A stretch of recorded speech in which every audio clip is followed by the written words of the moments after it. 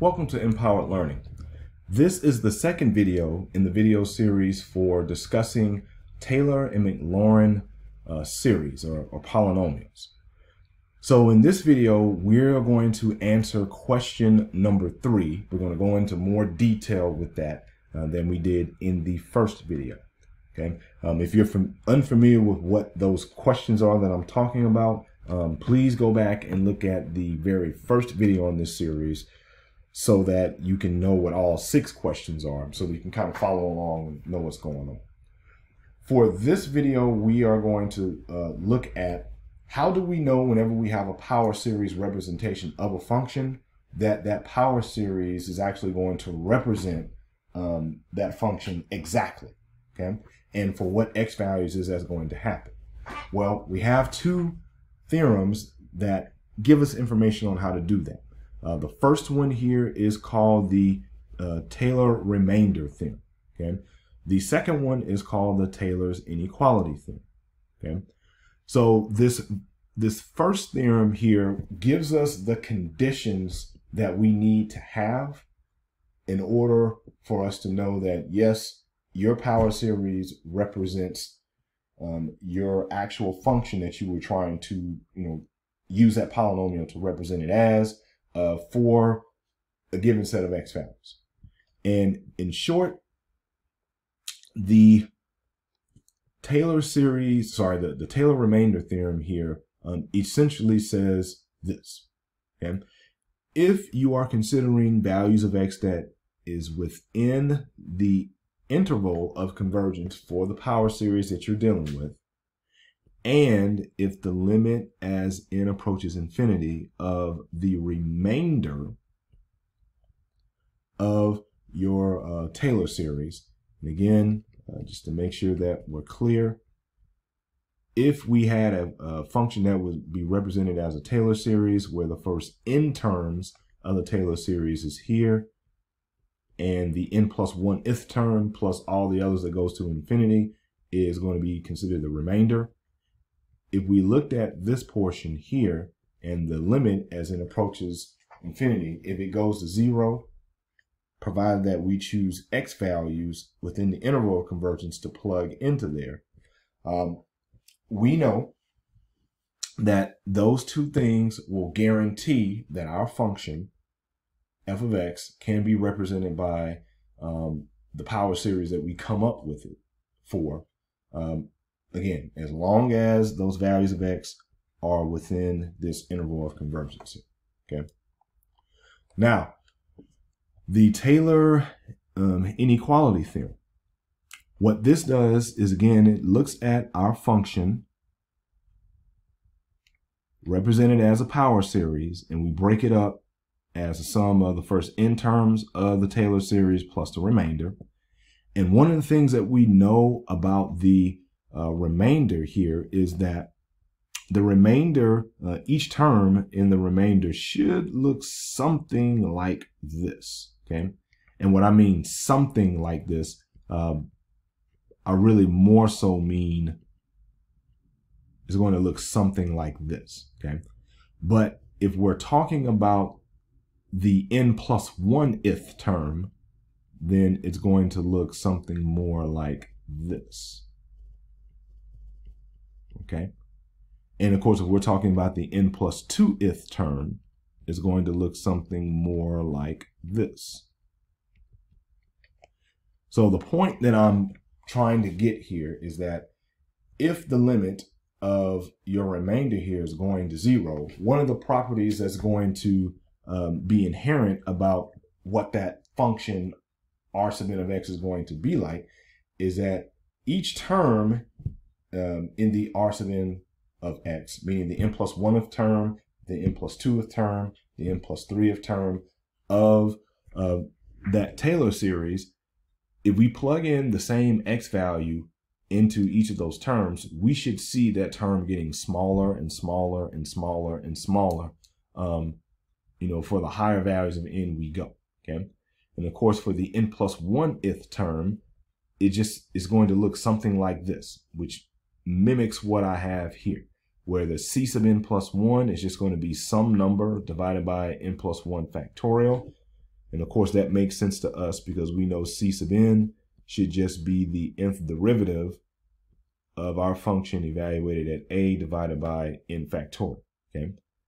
So that means when c is n plus 1, I should have n plus 1 here, and this should be n plus 1 as well. And that's going to make this look like some number divided by n plus 1 factorial, okay? And so for those of you that can't visualize what I just said there, I'll just go ahead and write it. So here we know that c sub n plus 1 should look something like f of n plus 1 evaluated at a divided by n plus 1 factorial, okay?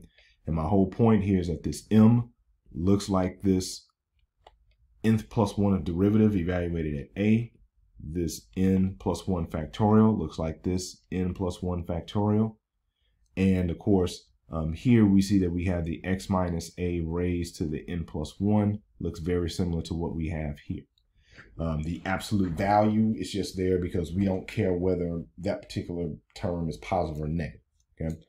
So this Taylor inequality theorem is basically saying, hey, if we're looking at our function being written as a power series, then here we can get an expression to help us be able to calculate error by essentially looking at the first term of the r sub n of x, or the n plus 1th term.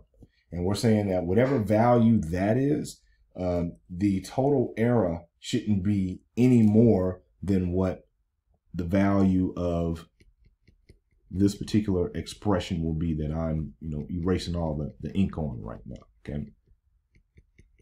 So the most amount of error we should ever get if we have a function being approximated by a Taylor series for the first n terms of it should be whatever the value of the n plus 1th term should be. That should be the largest error, okay?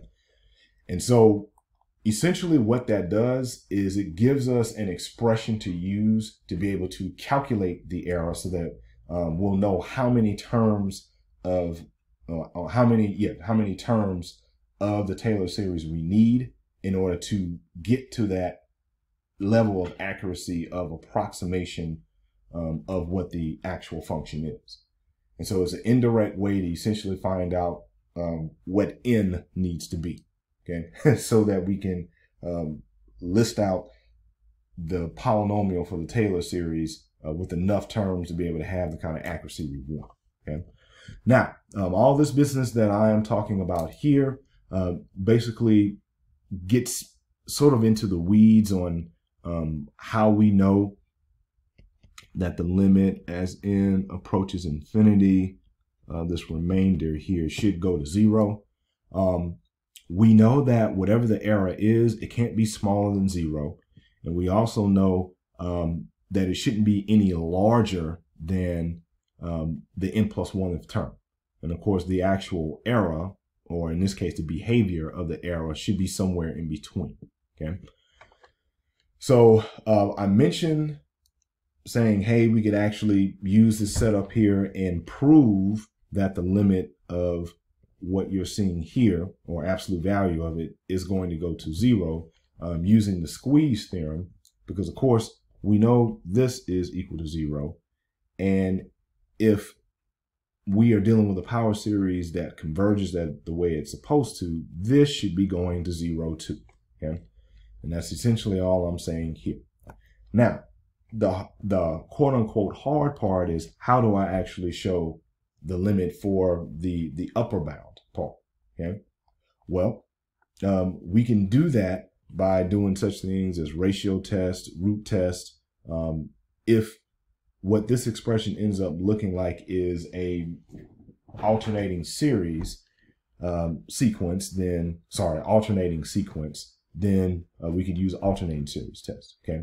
But inevitably, the whole point here, again, is that if I have a power series that looks like this in general, and I know that this power series converges, then we know from studying series just in general, any series in general that converges, the limit of the sequence that the series is made from goes to 0 as it approaches infinity here.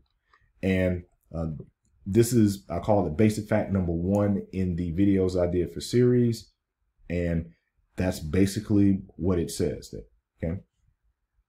And so with that, we know that what we have here, this limit, is going to eventually have to go to 0, okay?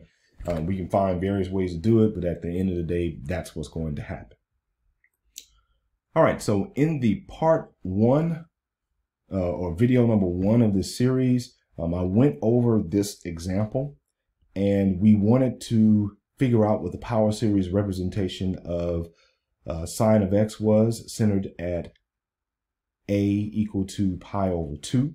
And so I'm not going to go over this example again, but I'm introducing it to you because we are taking this particular example and we're going to apply the Taylor remainder theorem and the Taylor's inequality theorem to this particular example, okay?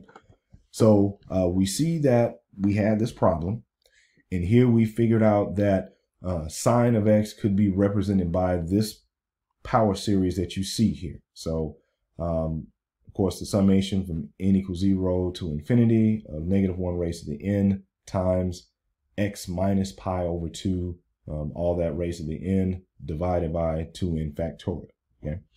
So now what we're going to do is see how we can apply what we know here. Since we know the power series representation of this, we're going to apply those two theorems.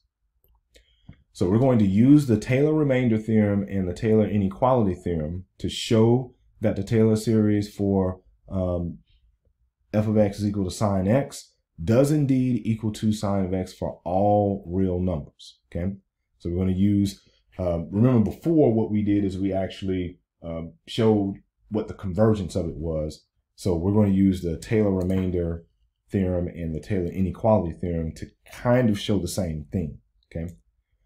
So here, if we recall that the Taylor remainder theorem states that if we have the condition of, if we take the remainder of our Taylor series, so basically the n plus 1th term all the way to the infinity term, if we take the limit of that as it approaches infinity and that goes to 0 for the values of x that are within the interval of convergence, then we know that our function, in this case sine of x, is equal to the sum of its Taylor series only on this interval here, which is basically going to be your interval of convergence, okay? And that's given that, of course, your function sine of x can be written as a Taylor series where you can break it up into the first n terms and then, of course, the n plus 1 of terms after that, okay? So in general here, we see that this is what the nth degree Taylor polynomial would be, or the first n terms of the infinite polynomial series. And then, of course, r sub n is just going to be the remainder of it. So if we come here, f of x, I'm just going to write the first n terms of it, just exactly the way that I defined it here. And notice here that I am using I as my counter instead of n here, okay? So that was a switch that I made here, and you'll see why it actually works out good to do it that way later on in the problem. So we have that. We know what r sub n is going to look like. It's just going to be sine of x, which is the actual function, minus the first in terms of it. So here, according to the Taylor remainder theorem, and recalling that our radius of convergence here was infinite in example 3, we need to show that this r sub n of x is going to be equal to 0 if we're going to prove that this particular power series indeed represents f of x for all values of x. Now, we don't have a nice clean way to express r sub n of x, as a single term with some finite value here. Okay. Part of the reason for that, let's go back and look. If we look here, I'll go ahead and circle this again. This is how we're currently expressing r sub n of x. And again, there's no way for us to take sine of x minus all of this and express it as a nice, clean polynomial representation for it. Okay. So since we know that, we're going to look to Taylor's inequality theorem here to show us how to estimate an upper bound for this particular remainder. Okay. So according to Taylor's inequality theorem, we need to look at the inequality here, which is, remember that the n plus 1th derivative, and it has the absolute value of that has to be less than or equal to some value m for the essentially interval of convergence. And when we translated that, that just looked like what we had here. Okay. So all that stuff that I have written here, that's essentially what it looks like if we make it look formal. So for example 3, of course, our pi over 2 is what we centered the power series about. We know that the radius of convergence was infinite, and our interval of convergence here looks like this, even though it's still infinite. Okay. Now we also recall from example 3 that after evaluating the third derivative at pi over 2, we found that the values of these derivatives started to repeat. Okay. And hence, that's why we started to, we only use the even terms of the power series because of that. Okay. And of course, we also know that we had an alternating thing going on, in between -1 and 1. Okay. For some of the derivatives as well. Okay. And thus, just like how sine of x is, all of our values were essentially bouncing in between a -1 and a +1. So that's what I'm stating here. Now, this will also hold true for the n plus 1th derivative as well. Okay. So here we know that sine of the n plus 1th derivative is going to have to be in between -1 and 1, which this is another way of saying that sine raised the n plus 1th derivative of sine, absolute value of that is less than or equal to 1, which now see if since we know that f of x is sine of x, that just looks like the n plus 1th derivative of some random function evaluated at pi over 2. We know that that would be the case if f of x is sine x. Okay. Now, this m that we were talking about here, since now we kind of got this looking something like the form that we want. In this case, compared to kind of what we have going on here, we're going to let m just equal 1. Okay. So if we let m equal 1, which is what this is going to be, now we're going to say that the absolute value of the remainder should be no more than what we see here. Okay. And we're going to let this look like we're going to let it serve as the upper bound for essentially this error here. Okay. So what we did here using this inequality theorem, Taylor's inequality theorem, is basically find an upper bound for what r sub n of x should be. Okay. And so we see here that this is just going to look like our upper bound for it. And this should say this factorial, by the way. All right, so now we're actually going to use the Taylor remainder theorem to show that the limit of whatever this is should go to 0 by using the squeeze theorem. Okay. Now, again, the idea is this. we don't know exactly what r sub n of x is, but we know that however this behaves, it should behave just like what we have here, okay?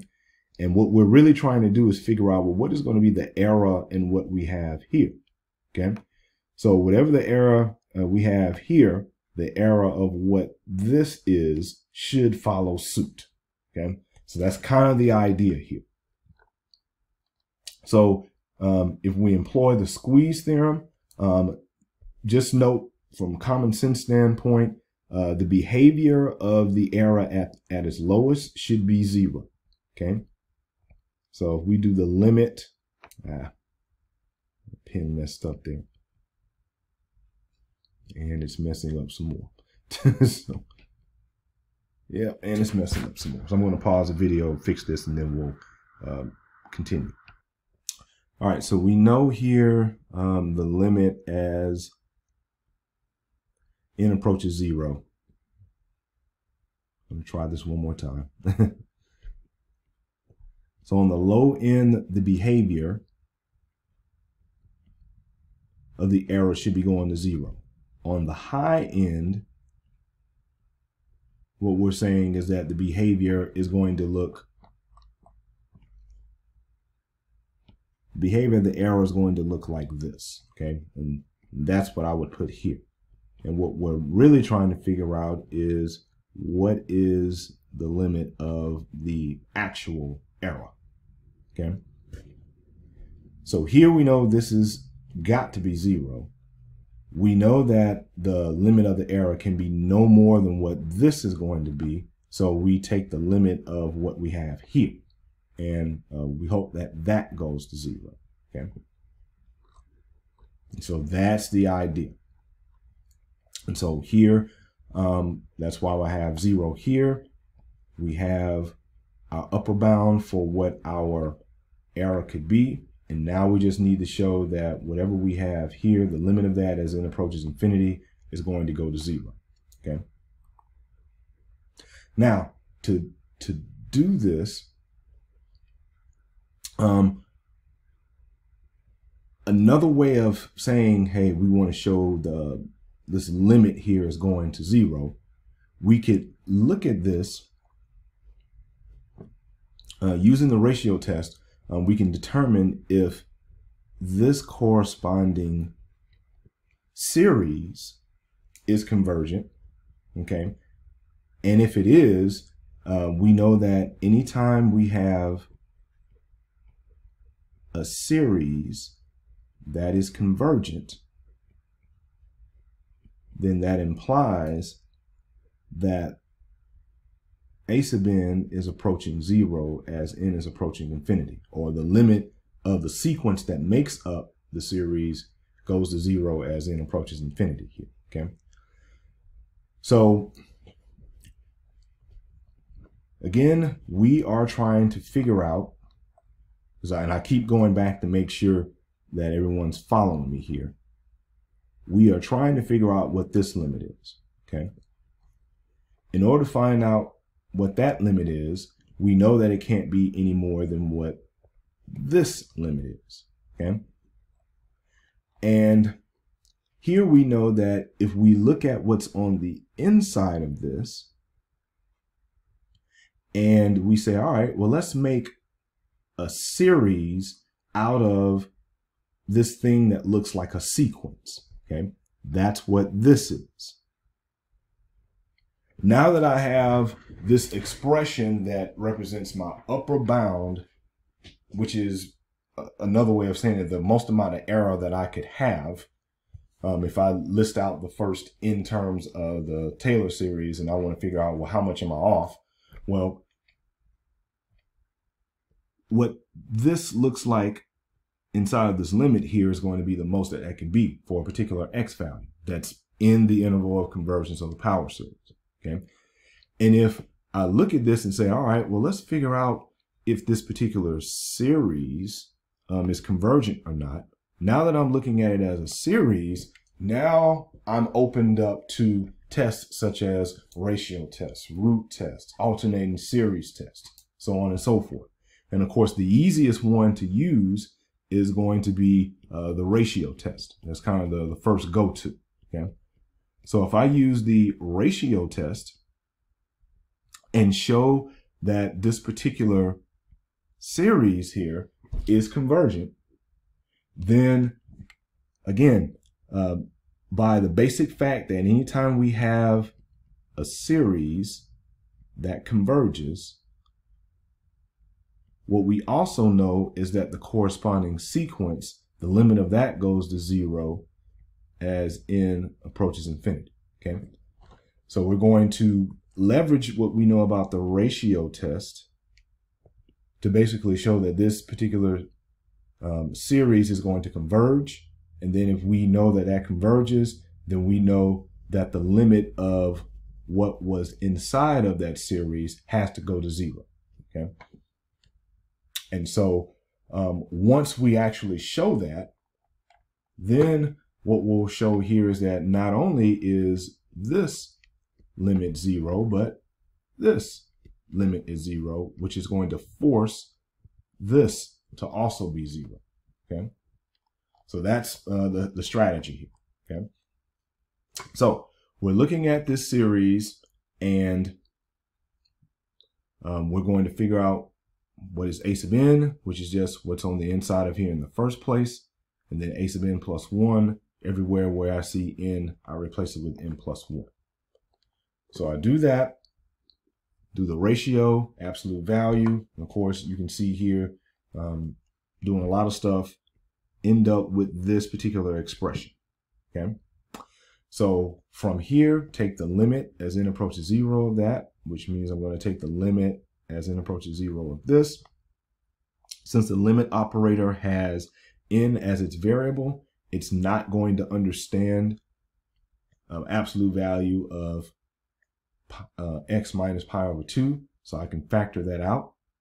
What's left here is just 1 divided by n plus 2. Of course, the limit of that goes to 0. 0 times this anything here is 0. So what we see here is that using the ratio test, we get an outcome of 0, which is less than 1, which shows us that, hey, this particular series here is going to converge for any value of x that we want. Okay.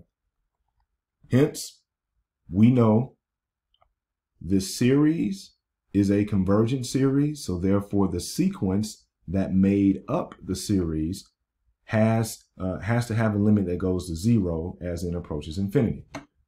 Okay.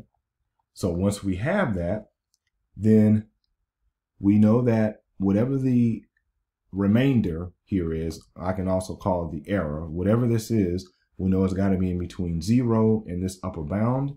And when we do the limit of the lower and upper bound, we see that the limits for both of these is 0. So that means that the limit of what's in the middle here also has to be 0 as well, via the squeeze thing.